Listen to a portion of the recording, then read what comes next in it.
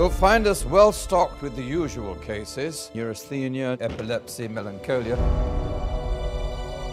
Her name is Eliza Graves. A woman of utmost grace and refinement, yet with passion so great, she fears they will destroy her. Let me introduce myself. My name's... Dr. Newgate. I know.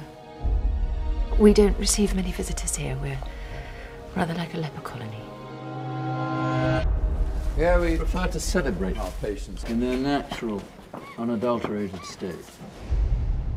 So you don't attempt to cure your patients? There's no cure for the human condition, and it's a foolish physician who tries.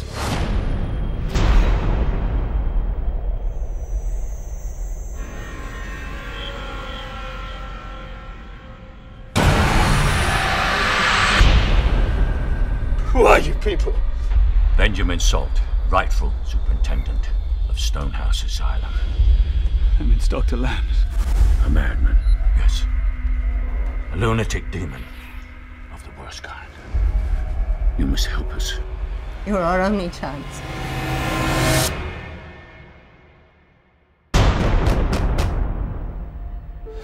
Mrs. Graves, you are in danger here. Lunatics are running this asylum. Yes, and I am one of them. You have no idea what it was like here before. What monsters Salt and his men were. I don't trust the little gutter fuck. He's up to something. He should be down in a cage with the others.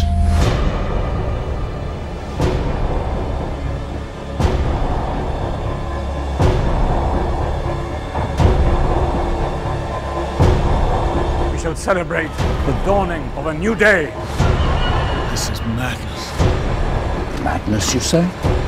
How dare you accuse me of madness?